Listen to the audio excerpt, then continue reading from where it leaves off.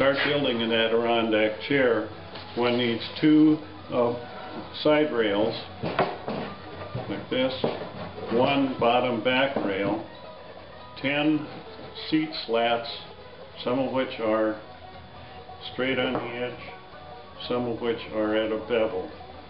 And the next step we will be putting some of these together. Now we have the back slat in place and then seat slat number 4 in place with one screw.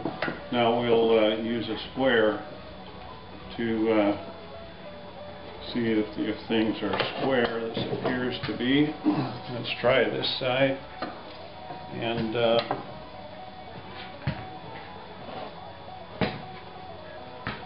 that appears to be pretty good also. So now we'll add another set of screws to hold it in this position.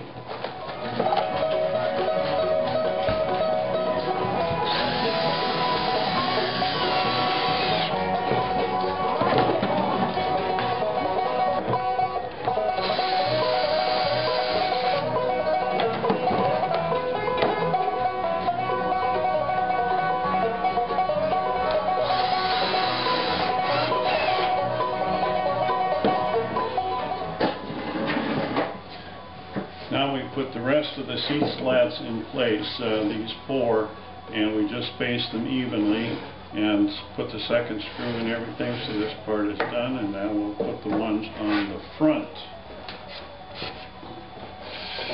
Now that all the slats are in place, even around the front, and we have nice curve here and good feeling slats for the chair, base of the chair. Now we'll start to put on some of the legs. Now we are attaching the front legs with screws. First we countersink the hole.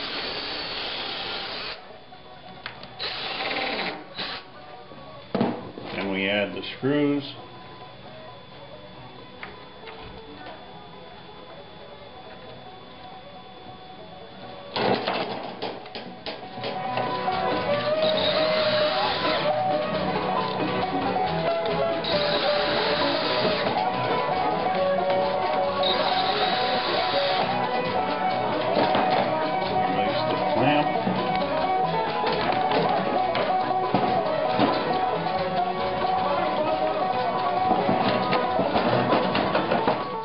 And voila, we are ready to attach the back legs. Now we're putting the top back rail in place with screws that are countersunk, and we've held it in place with some clamps.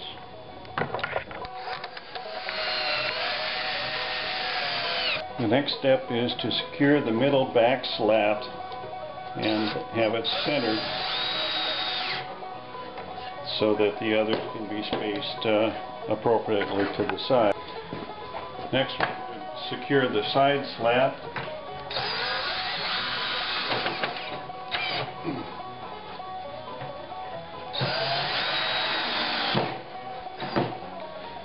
And then put the next 2 slats in place in order to get them positioned correctly. Now we fill in the other 2 slats and secure them with one screw for now, and then we'll come back and put another one in later. Then we will move to the other side and repeat the process there. Now we can see what the back will look like and the seat and the general shape of the chair. We just put in the rest of the screws in the back slats, and then we'll need to put on the armrests, and I think we'll have a chair. Now the last step in assembly is to put the armrest in place. We do this with several screws, and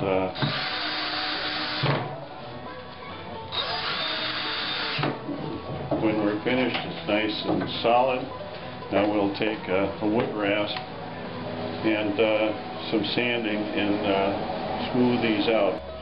I'm doing some final shaping of spots that are a little rough with the wood rasp, and then we'll take a sanding block and get those surfaces nice and smooth.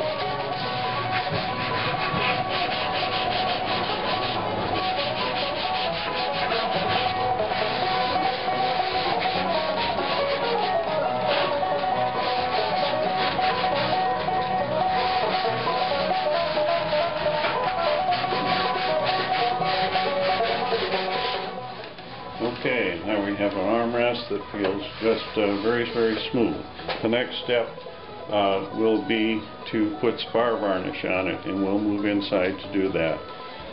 To finish the chair, we're using spar varnish that's rated for exterior, and it's a pretty good UV rating on it. We're hoping that it will protect the cedar from oxidizing and turning dark as it tends to do.